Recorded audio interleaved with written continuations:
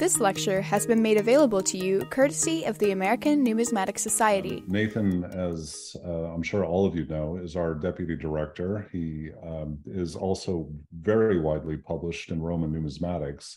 He has several monographs under his belt, as well as a couple of edited volumes, all of which focus to one thing or another on Roman iconography or Roman coinage. And so very happy to introduce him today. He'll be talking about the meanings of Libertas on Roman coinage. So Nathan, all yours. All right, well, thank you, Peter. I think what I'm going to do is, since I'm juggling a PowerPoint and I also have some coins from the vault that I'll be showing as I go through, just to keep it simple, I think if you have questions, we'll probably hold them to the end so that there's less multitasking. But feel free to put them into the chat anytime, and this will probably take me 30 to 40 minutes or so to get through everything, and then we can have a bigger discussion. So today I'm talking about the meanings of Libertas, the personification of liberty on Roman coinage. And if you've ever considered the Roman meaning of liberty, you've probably noticed that studies focus on the Republic because the conception of liberty was very closely connected with Roman thought and ideology in the Republic. And so much fewer studies actually deal with the period of the Empire, which is what I'm more interested in. So today what I'm going to focus on is I'll talk about liberty during the Republic, but also the early Empire. It's my hope one of these days to write a book on Roman liberty and the significance of her appearance on Roman coinage, which I think she connoted a much broader meaning than is often than we often think. So first of all, I just want to define libertas. Libertas is a Latin word, which we can translate as freedom or liberty. And in Roman thought, this is literally the opposite condition of slavery. So the Latin word for a freed slave, a freedman, was a libertas, for example, someone who has been freed. When we think about libertas in the Roman Republic, or we read about libertas in Roman texts, it's also used in extension or as metaphor in rhetoric about political protections afforded to citizens. And of course, like many qualities or ideals in the Roman world, Libertas was also personified. That is, that she had an image and also had a cult in Rome and statues dedicated to her. But the best visual evidence that still survives for Libertas is, of course, the coinage. And so, as I say, her appearance on coinage is typically associated with political protections or the idea of freedom from tyranny. But what I would like to propose to you today is that she had much broader meanings, and especially in the Empire, we see those meanings extended to freedom from taxes or any kind of financial burden. I'll quickly go through the topography of Libertas, that is, where there were monuments in Rome associated with liberty. So the earliest of these is from at least the 3rd century BC. This is the Atrium Libertatis. It was the place where slaves would go to be manumitted, to be freed. So if you owned a slave and you were going to free that slave, you would go to this building to make it official.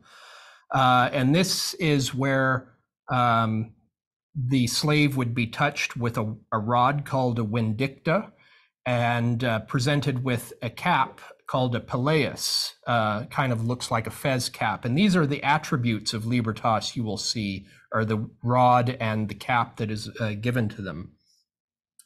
Also, there's a temple of Libertas that seems to have been built in the 3rd century BC, according to Livy. And then in the 1st century, we have a reference to the temple of Jupiter Libertas, which is also located on the Aventine Hill that Augustus restored. It may in fact be the same temple that was built earlier in the 3rd century BC. And then when Cicero was exiled from Rome, Clodius built a shrine to Libertas in Cicero's house. And then Caesar was also decreed the honor of a temple to Libertas by the Senate after his victory at Munda, where he was presented as a liberator and given the title of liberator. And so this was vowed to him, although we have no evidence that it was ever built. And then, of course, in the empire, even though Libertas may not be as central to the rhetoric and political ideology as she was in the Republic, in the empire, you still have her cropping up quite a bit, especially after an emperor who's deemed a tyrant falls and a new emperor rises. So, for example, we have an inscription that survives, which may have been the base for a statue that was set up on the first days of Nerva's reign, perhaps as a retort to Domitian, suggesting Domitian was a tyrant. And then after Commodus died, we're also told that the Senate removed a statue of his in front of the Senate House and replaced it with a Statue of Liberty. The earliest surviving representation of Libertas is this one on a coin of 126 BC by Caius Cassius. And I actually have the coin here too, so I'll show that to you. If we can switch to the camera. Not sure if oh, there it is. Okay, I see it on the other screen. So what you are seeing here on the reverse is, of course, a quadriga, and it's being driven by Libertas, and you can see she's holding the rod and the palaeus, so that's how we identify her as Libertas. And then on the obverse of the coin, you have your typical head of Roma, and on the reverse, an urn. This is a voting urn. And taking all of this symbolism together, this has been interpreted as a reference to the Lex Cassia Tabularia, because this is a denarius of Caius Cassius. And this was a law that initiated the secret ballot at trials for non-capital sentences. So this is one of these coins which refers to Libertas in the sense of political protections afforded to citizens.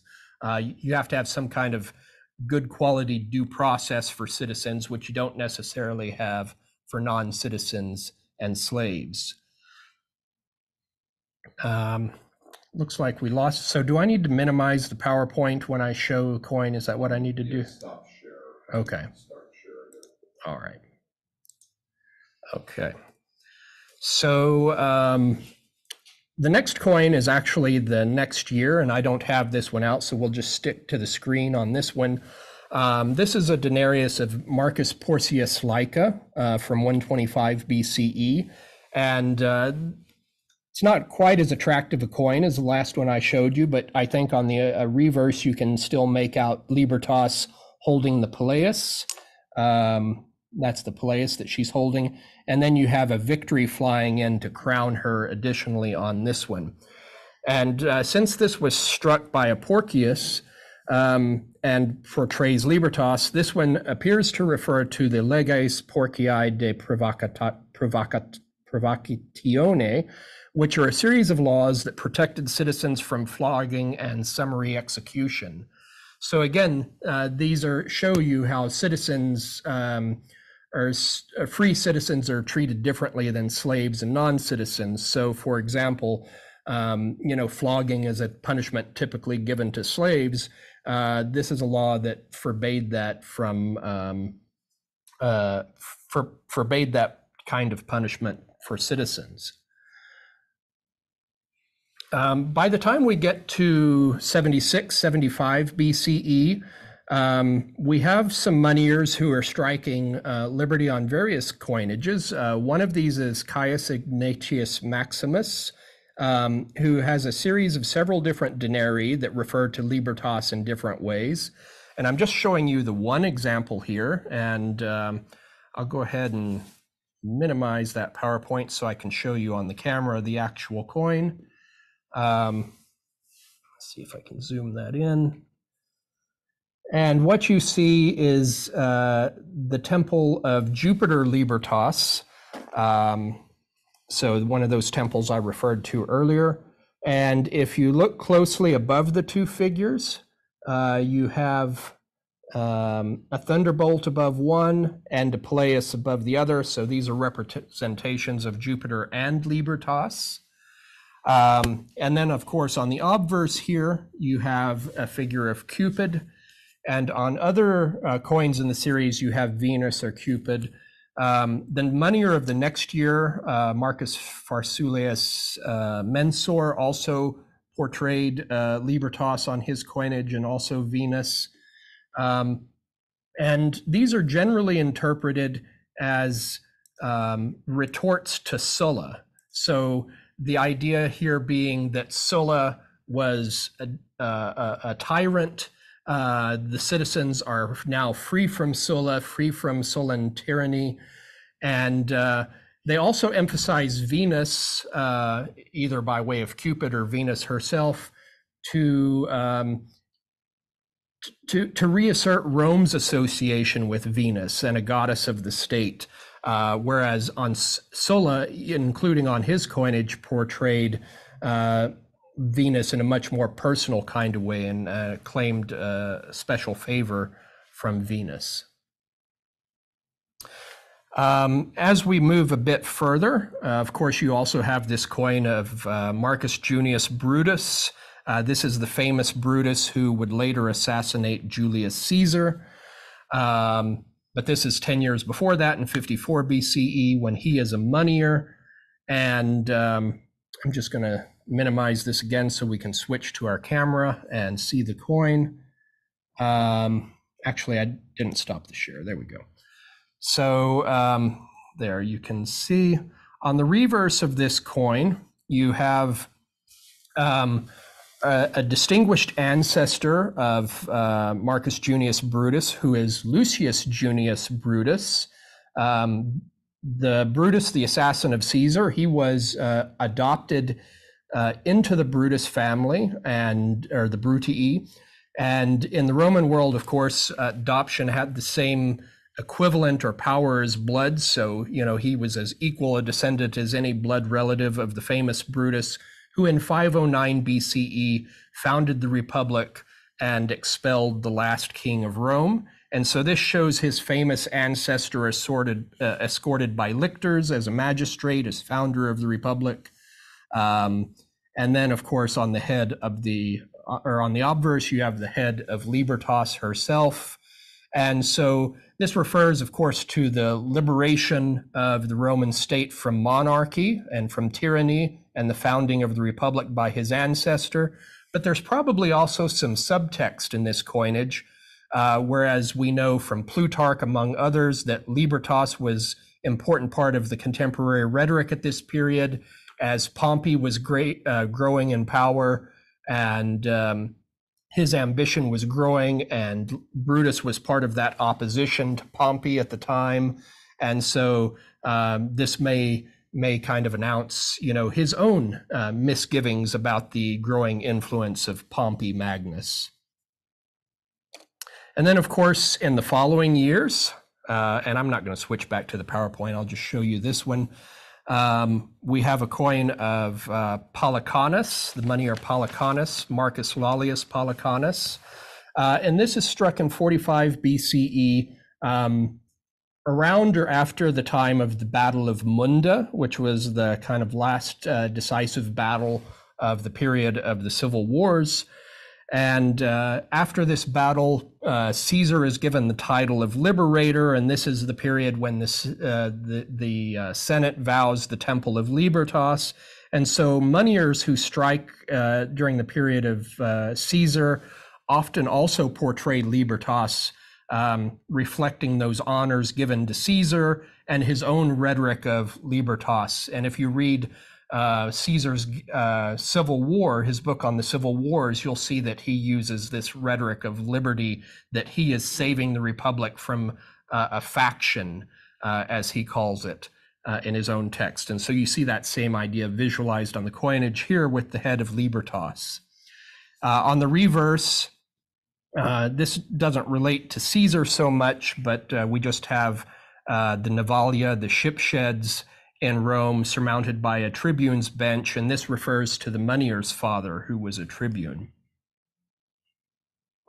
And then, of course, we were joking earlier that I think we whip out this coin every chance we get. Here at the ANS, the famous Ides of March coin of Brutus from around 42 BCE. So this is, of course, after Caesar has been assassinated, and Brutus and Cassius flee Rome and are pursued by Antony and Octavian, and eventually die at the Battle of Philippi. But during this period, moneyers striking for Brutus produce a wide series of denarii that refer to liberty in different ways. And so here on the reverse, we have not liberty herself, but instead a peleus, which is the attribute of libertas, the cap given to a freed slave, and then two daggers in the legend Ide Mar, referring to the Ides of March. Very clear message about the assassination of Julius Caesar, and the message that Caesar was a tyrant and that Brutus and Cassius liberated Rome from a tyrant through his murder. So as I say, this whole series of coinage deals with the image of liberty or her attributes. And we know from the ancient text also that libertas, or eleutheria in Greek, freedom, was the watchword of Brutus and Cassius and the Republican faction in their fight against Antony and Octavian during this period. And so you see this all visualized on the coins as well.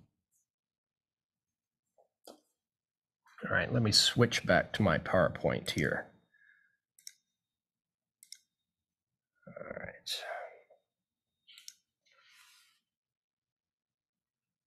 So by the time we get to the empire, you do have a general less frequency with which Libertas appears on the coinage. She doesn't appear quite as frequently on the coinage as she did in the Republic, but and Carlos Norena has written about this. If you know about his book on imperial ideals, he makes this point that she's a pretty minor representation in the empire. And he hypothesizes this may be because of the potential awkwardness of a slogan like freedom, libertas, in a period of monarchy. However, he's also looking at this from a macro perspective in terms of all of the different personifications that appear on coinage during the empire. And of course, there's a broader range of personifications that appear on coinage in the empire. So she makes a pretty small percentage from that perspective. But when she does appear, and you're looking at the coinage of an individual emperor, she's oftentimes among the most common image you see on that coin, on the coinage of that emperor. And I think that's an important point, and why it's important to drill down into the frequencies of coinages of specific emperors rather than taking that long view of, it answers different questions at least, than that long view of what kind of images appear over a couple of centuries. So this as of Claudius, for example, which shows Libertas, is the most common image on the ases of Claudius struck that year, as has been demonstrated by a die study by von Kaenel and also a quantitative study of the coin finds. So very important image in his messaging, and also appearing at the accession of Claudius's reign, and alongside other types that refer to circumstances regarding his accession. And so I think it's pretty clear that this message can easily be read as a retort to Caligula, the idea that Caligula was a tyrant and Claudius is not going to rule the way Caligula did, and that Rome is now free from Caligula's tyranny, so to speak. Literary sources who talk about the rise of Claudius and the rise of and the fall of Caligula also use this rhetoric of liberty and freedom. And so again, this kind of visual deployment of Libertas here also correlates well with the literary sources. And I couldn't find the exact same coin in the trays when I was looking for some reason, but I found another very nice example that I'll show you here from the ANS collection. And you can see here just your typical, this is the way she typically appears in the Empire, standing figure. Let me take that zoom out a little bit.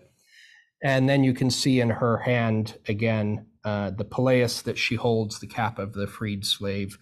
And very often she has this, some kind of adjective next to her label. So Libertas Augusta under Claudius, later on Libertas Publica, so Augustan Libertas or public or Libertas Publica, the public liberty is what you typically see on those coins.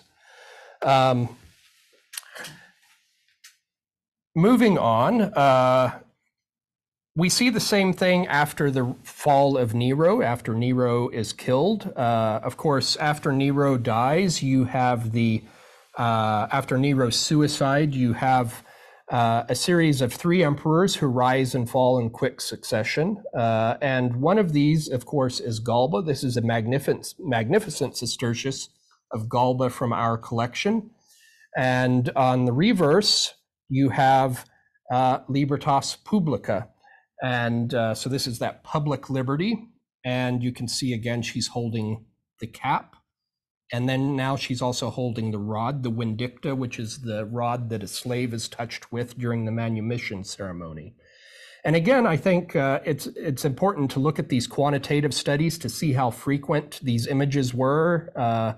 And Colin Cray's dye study of the bronze coinage of Galba tells us that this was the most common image on Galba's coinage struck in Rome, was this image of liberty. And again, looking at the texts, we know this was an important part of the political rhetoric right after Nero's death, or during the period of the Civil War and the last days of Nero's reign. So when the governor Vindex took up arms against Nero and was trying to find someone to lead the hostilities against Nero, Galba finally answered Vindex's call by actually mounting a tribunal during which a manumission ceremony was taking place. So he's giving a speech against Nero while next to him slaves are being freed during a manumission ceremony. So think about the imagery of that kind of event. And then we're also told by Suetonius that after Nero died, the people in Rome put on the caps of liberty and partied in the streets. And so again, you have that kind of imagery of freedom from slavery and the notion that Nero was a tyrant. And then I think I'll switch back to my PowerPoint real quick. Yes. Whoops. I have a pop-up on my computer. Okay, got it. Okay. All right, we got it. So, let's see, did we miss the one for, there it is.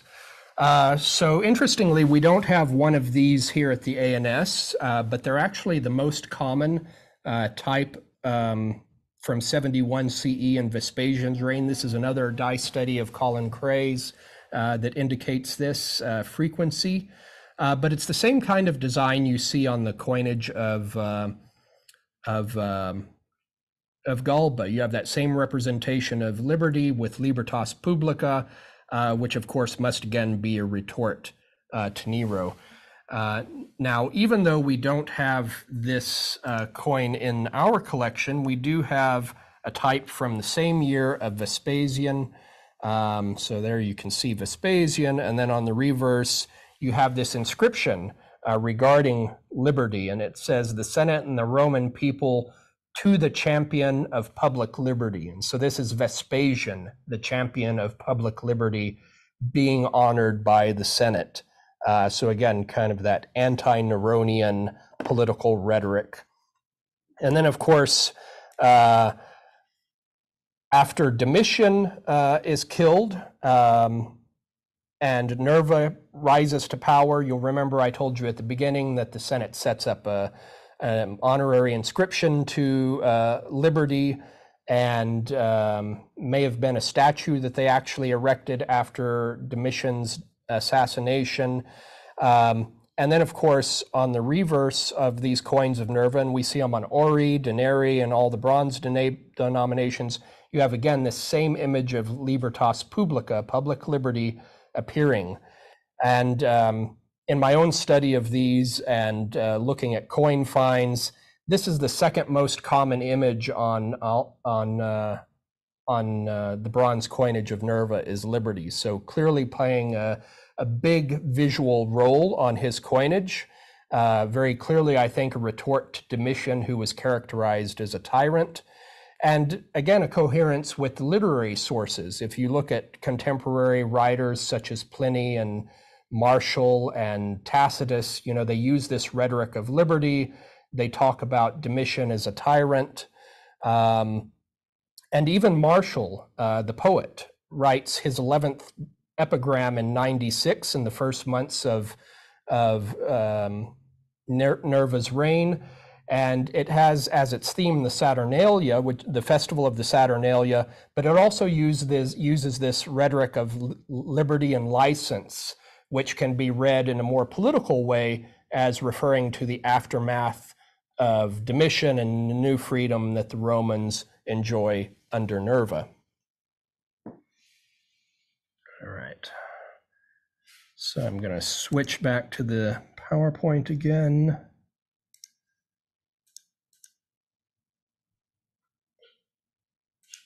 What?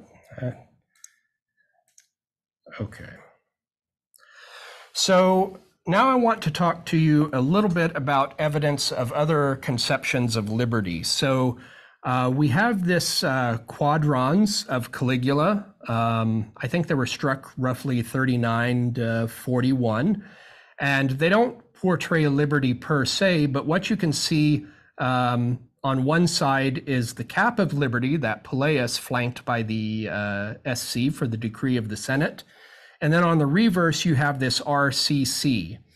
Now, these have been interpreted in various ways, but to make the long story short, I think the only really tenable reading of these is referring to a 0.5%, the remission of a 0.5% tax on auction sales in Italy.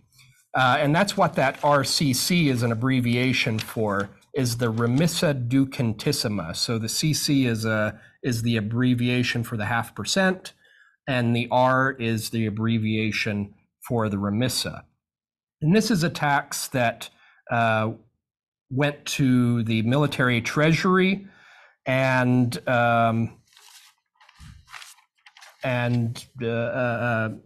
Caligula seems to have abolished it. This kind of message makes sense on the quadrantes. This is primarily an urban coinage that circulated in Rome and Italy. And if you study quadrantes, you know that they don't really deal with the grand political narrative you often see on other coin denominations, but rather that they often deal with these kind of mundane, more practical daily life concerns that the common people of the city of Rome and Italy dealt with. So this kind of remission of a small tax on auction sales would be something more of interest to them, perhaps. And then later on, you have coins like this of Galba, which again portray liberty, very similar to the Libertas Publica type we saw before. But this one, you see abbreviated, it's LIB, so Libertas, AUG, AUG, Libertas Augusta. And then on the other side, you see RXL. And so this RXL is the remissa quadrigan summa, which is the remission of the 2.5% custom duties on goods that entered Gaul.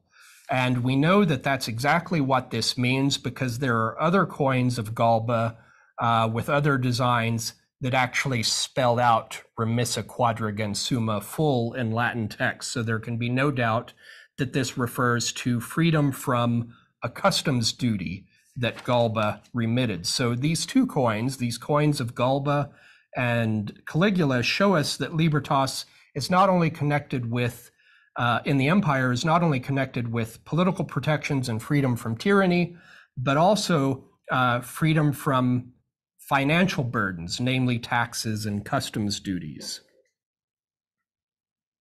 And I was able to find a number of texts as well that suggests that there was also this connection in the Roman mind and in rhetoric about libertas being connected with relief from financial burdens. So free cities in Latin, civitates liberi, were cities that were not always exempted from taxes, but typically. There's also this passage in Livy referring to the liberation of Macedonia and Illyria, where he says that it's not possible for liberty to exist under the rule of the tax farmer. And then you have other authors like Quintus Curtius, who connects libertas with immunitas, which is freedom from tribute, so cities that don't have to pay tribute. Seneca similarly does the same thing. And then in Tacitus's Historiae, he has this scene where he recounts the speech of Cavillus at the start of the Batavian Revolt. And there's also this rhetoric of liberty and freedom from taxation that comes up there. So before I go further, I just want to address briefly something that comes up sometimes in numismatic literature and other literature, which is an old idea. I think it was more or less developed in the earlier part of the 20th century to the mid-century, that libertas can be a substitute for liberalitas. Liberalitas is liberality, generous giving, is what she means in Latin. We can translate libertas, of course, as freedom. And these were ideas that were popularized, among others, by Hammond and Stilo, who actually wrote a dissertation about libertas and liberalitas. And I personally reject the amalgamation of these two. I think they're two very different things. First of all, they're two very different words with different meaning. One is generous giving and one is freedom or freedom from something. Also, as you can see here on examples of coinage, they have very different attributes. Libertas is a female personification who typically holds the vindicta and or the peleus. And liberalitas, on the other hand, is a male personification and often holds this counting device that Martin Beckman has written about. In the 2nd century, liberalitas becomes a synonym for the congiarium, the distribution of cash payments by the emperor in Rome. Carlos Norena has noted that libertas and liberalitas do not fluctuate together in any meaningful way in his quantitative studies, and so he also kind of rejects the association. And actually, both libertas and liberalitas appear on coinage separately with different attributes and everything in the reign of Hadrian on his coinage. And so personally, I reject this idea that the two are one and the same or can be one and the same. Now, looking at the reign of Trajan, we see libertas coming up again in the empire, but what is really interesting now is that libertas is appearing not as a retort to the previous emperor. So think about it before. You have libertas appearing on coins of Claudius after Caligula, who was deemed a tyrant. You have them on coins of Galba and Vitellius and Vespasian, all referring back to Nero, who was characterized as a tyrant. And then on coins of Nerva, which referred back to Domitian, who was characterized as a tyrant. But of course, Trajan follows Nerva, who was deified and who had adopted Trajan. So this cannot be referring to Nerva as a tyrant or anything like that. He was a well-remembered and deified emperor. So there must be some other kind of interpretation for Libertas on the coinage of Trajan.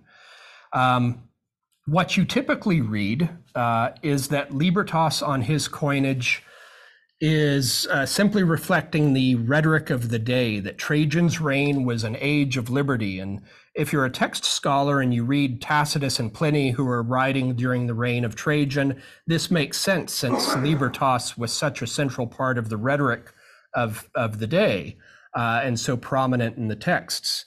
But, you know, since these are appearing in the middle of the reign and at different periods of the reign, I think if we look a little closer, maybe we can find that she's appearing for other reasons. So this top coin here, which is actually unique, come from the Mazzini collection, it was struck in 101 or 102. And we know that in 102, Trajan is returning to Rome from his first victory in Dacia. And one of the first things he does when he gets back to Rome is he forgives tax debts. This is a massive tax forgiveness that he does in Rome. And so I think Libertas is appearing here as a reference to that tax remission that's also happening in that same year. You also see Libertas appearing on these coins of 108 to 110, these Ori, and they are struck right about the same time of coins referring to the alimenta, also on gold coins. And the alimenta is a kind of welfare program or subsidy program for the children of Italy. Both wealthy and common people benefit from this scheme. So you get public money, public support in the alimenta for having children. And of course, raising children is a financially burdensome affair.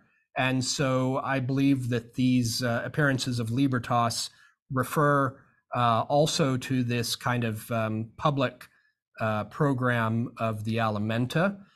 And in fact, Pliny connects the alimenta program of Trajan explicitly with both Libertas and Securitas. He says that the alimenta provides both Libertas, freedom, and Securitas, security. And so interestingly, not only are you seeing images of the alimenta on coins, at the same time you're seeing Libertas on the coins of Trajan, but you're also seeing Securitas on those coins as well. So you have that same kind of panegyrical program as articulated by Pliny, visualized on the coinage as well. And if we move on to the reigns, to the reign of Hadrian, Libertas also appears on his coinage. And again, the typical interpretation for these is that they represent the age of liberty. You know, this rhetoric of liberty is continuing because Hadrian, you know, deified Trajan. Trajan was a good emperor. They don't refer to him as a tyrant or anything like that. So why does liberty appear on his coinage and also in the midst of the reign as opposed to at the accession as they did in the first century? And you can make these same kinds of connections with either a tax forgiveness or the alimenta. So on Hadrian's coins, for example, down here at the bottom, what you see is a seated personification of Libertas holding the rod. She doesn't have this Peleus this time. She's got a branch instead, which kind of throws us off. But we can read the text around her, labeling her as Libertas Publica, so we know who she is. And this is struck at the same time as other coins showing someone here lighting fire to the tax records. And this is what the legend on the coin actually says, is that old receipts of 900 million sestertii are abolished. And so this is the burning of the tax records in the forum and public tax debt forgiveness. and Libertas's image appearing at that same time. We also have an extension of the Alimenta at approximately this same time as well. And so you can also read Libertas in a different way here, which is she could refer to the tax forgiveness, but she could also refer to the extension of the Alimenta. And I want to remind you what Pliny said in his Panegyric of Trajan about the Alimenta providing both liberty and security. And so we have the same message here with both Securitas and Libertas appearing at the same time as, an Alimenta's extension taking place. And this is, of course, as I've said before, I think one of the beauties of personifications, which until recently have not been so appreciated in numismatic scholarship, because we really enjoy these very specific historical types that refer to things like cash distributions or games or public building or something like that. But yet in the empire, personifications become the most common depictions. In the modern day, we tend to find them less interesting, less visually interesting, but they were potent communicators because depending on who you were, you could read these different ways based on your interface with the Roman state, which brings me to my conclusion. Well, actually not my conclusion. I want to show you this other type here. So this is a type of Hadrian. We see him seated on a platform with a woman sitting in front of him or standing in front of him with a child. This is referring to the Alimenta, that program to support the children of Italy I was talking about.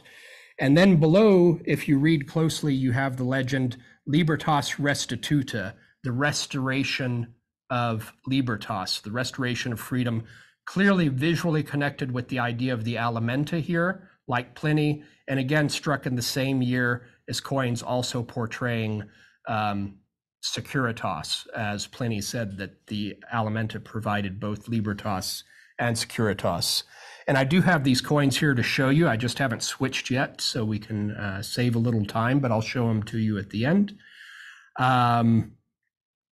But to come to my conclusion here, I was talking about the accessibility of personifications. I think they were very potent communicators in the Roman world because, as I said, depending on who you were in Roman society and what your interface with the state was, you could have interpreted a personification differently because these slogans or phrases like liberty or fortune or hope or whatever mean different things to different people.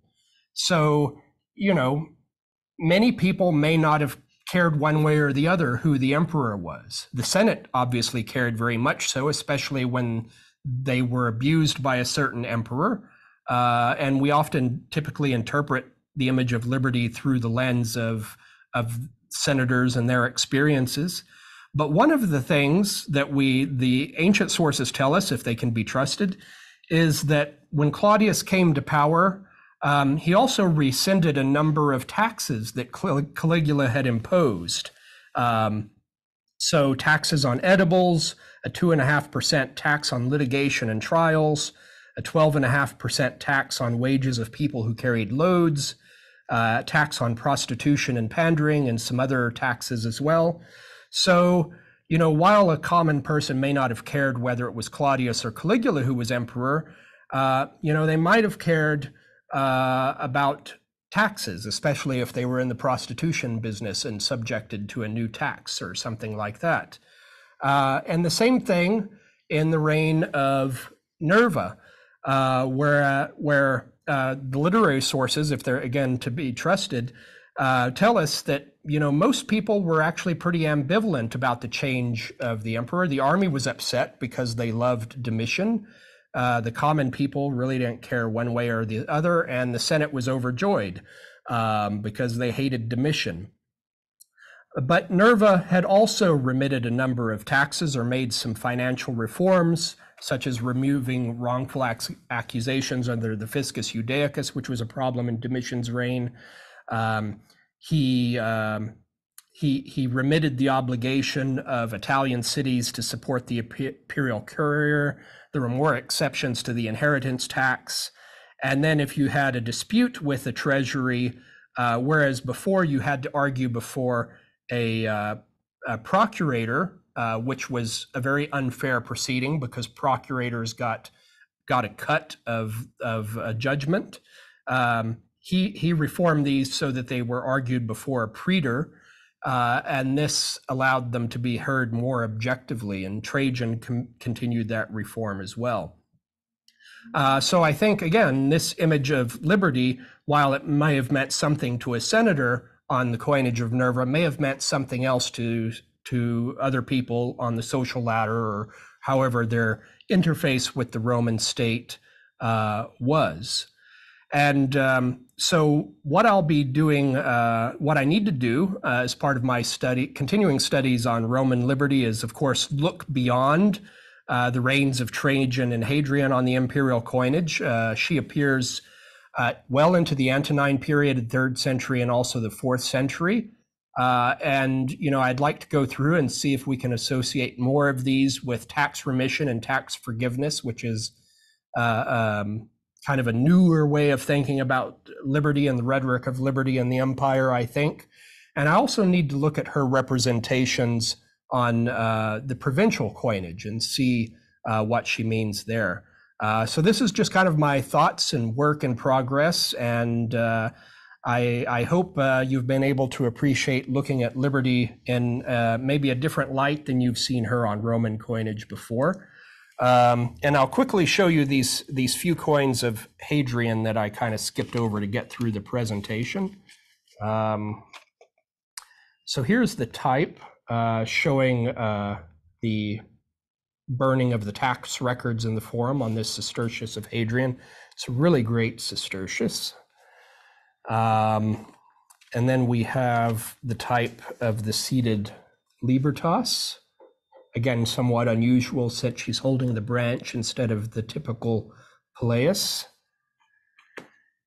And then here's this great one, which has the Alimenta scene, but instead of labeling it the Alimenta, as is typically done, we have right here on the bottom the label Libertas Restituta, Libertas Restored. So, all right. Well, thank you very much, and I'm happy to take any questions if you have them.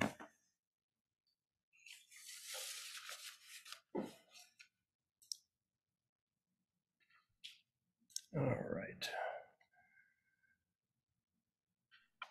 So I'm seeing a question in the chat. Is there any significance to the fact that the word libertatis on the denarius of Palacanus is in the genitive case?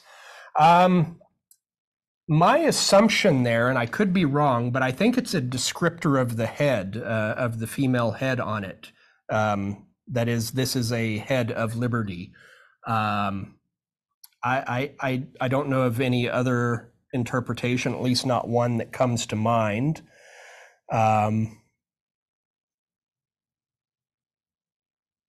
Maybe somebody else does.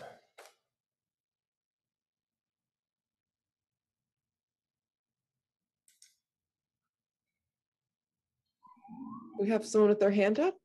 Peter, do you want to ask? Yeah, that was fascinating. Thank you so much.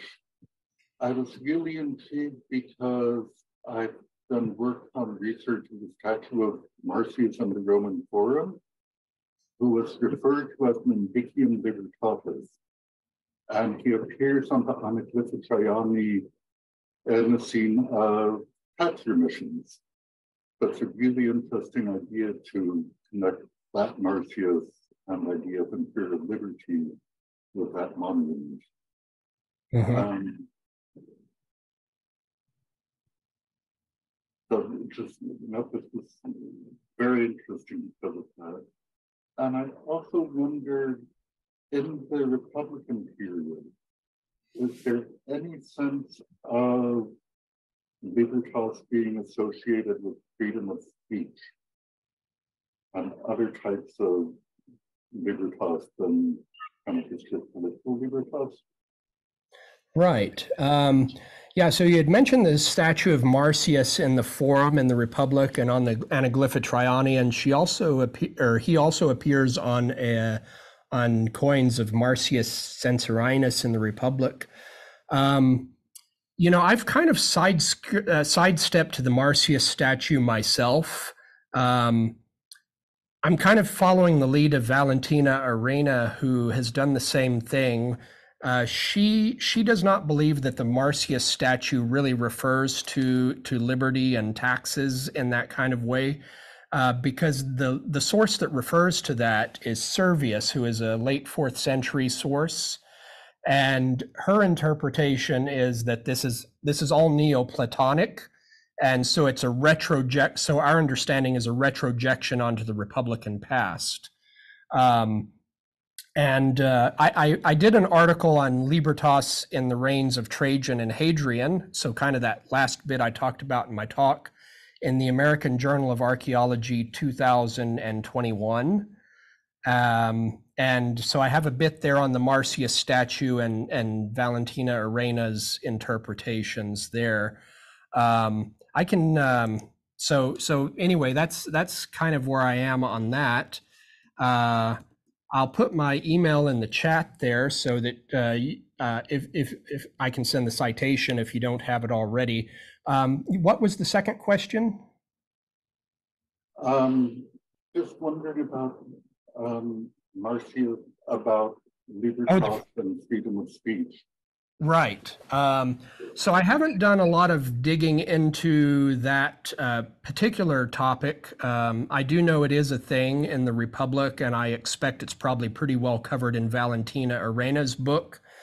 One thing I do know is particularly in the poetry of the Augustan period, and Horace, for example, the Augustan poets use this language of libertas, not so much in a political sense, but in a personalized sense. They personalize the rhetoric of libertas because Augustus is a ruler that allows freedom of speech.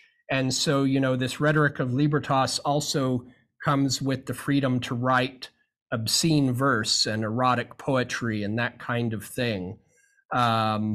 And so you kind of get a lot of body poetry, body B-A-W-D-Y, poetry at this time in the age of Augustus, referring to it that way. And in the age of Nerva, I think you see the same thing happening with Marshall's 11th book on the Saturnalia, and there's some obscene epigrams there too as well. And he's again referring to this rhetoric of liberty and freedom now under Nerva. So he's kind of emulating the Augustan poets in that way, I think, with the freedom of speech. Any other questions or comments?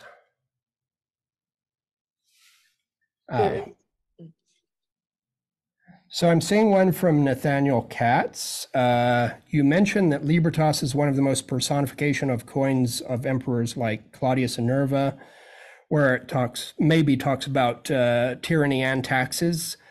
When Libertas appears in a more purely economic sense on the coins of emperors like Hadrian, is it as frequent? I haven't quantified the coinage of Hadrian, so I don't know. My sense is, and again, I haven't really dug into this, but I think the Libertas images are less common in Hadrian's reign than they were, say, in the reign of Claudius or Nerva. But again, I haven't done any kind of quantification there myself.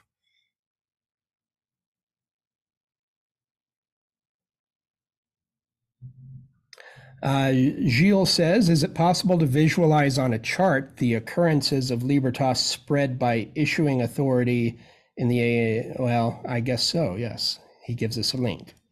Is that showing up on the screen? Not everybody's, but they can click on the link. Okay, yeah, if you click on the link, you'll see something.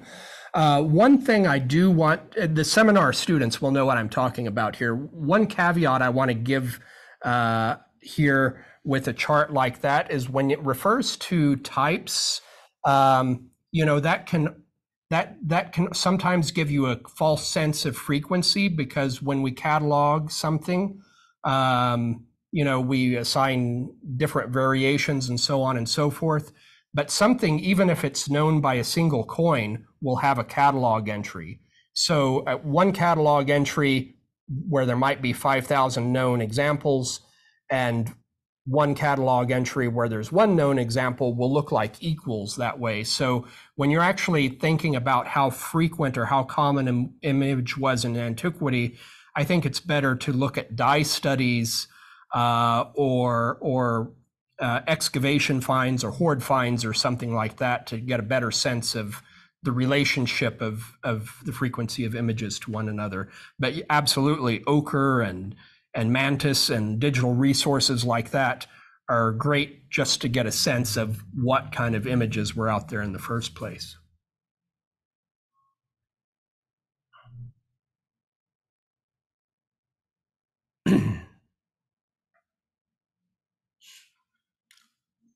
I'm seeing another one. How common is the Hadrian Cistercius showing the burning of the tax records, and about what year was that? That was 119 to 120, I think. Let me take a look. Yeah, 119, 121. And it's a very rare type. It's not terribly common. I can't be any more specific than that, but it is a rare type. I think this might be the only example of this type in our collection at the ANS.